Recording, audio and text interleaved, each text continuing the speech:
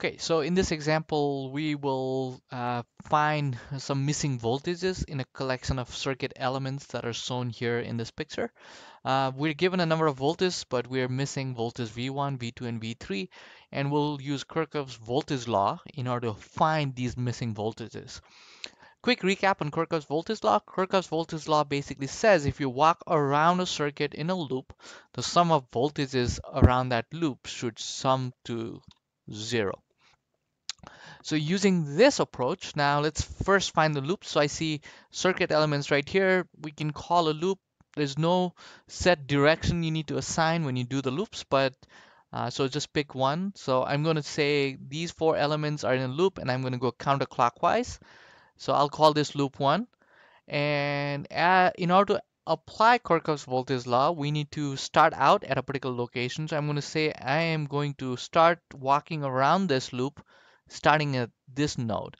Kirchhoff's voltage law says walk around the loop, write down the sign that you see and the magnitude of the voltage you see. So as I walk around this loop, I see negative 40, minus 40, plus 5 volts, plus V1, plus 10 volts, and I walk back to the same place I started, so that all of that sum should be equal to 0. So minus 40, because I encountered a negative sign first, so minus 40, plus 5, plus V1, plus 10 volts.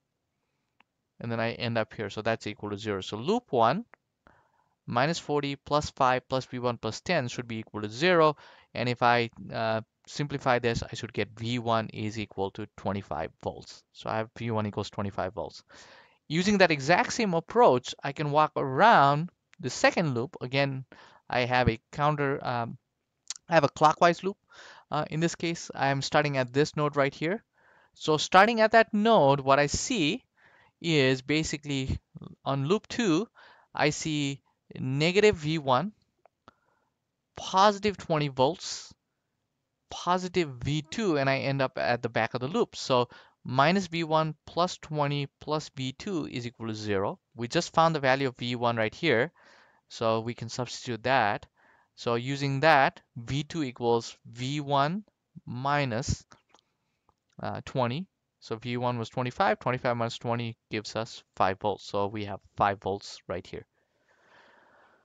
For the final loop, we can walk around again in the same direction. I call it loop 3. And in that loop, again, let me start out here.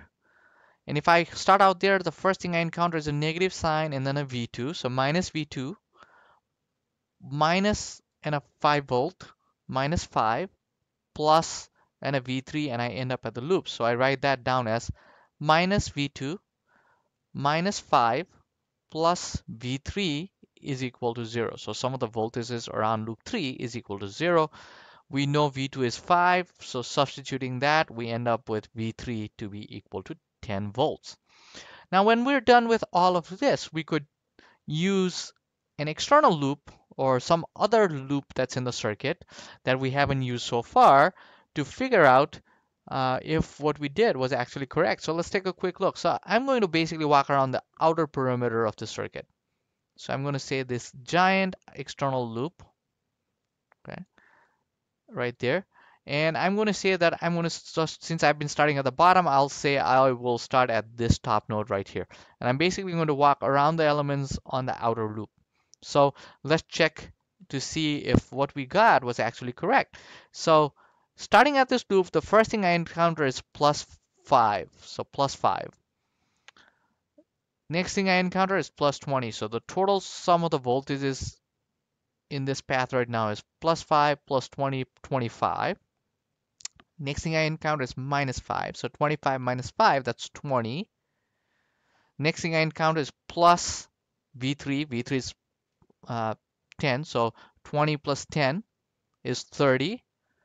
And then the next thing I encounter is a plus and a 10 volts. So 30 plus 10 is 40.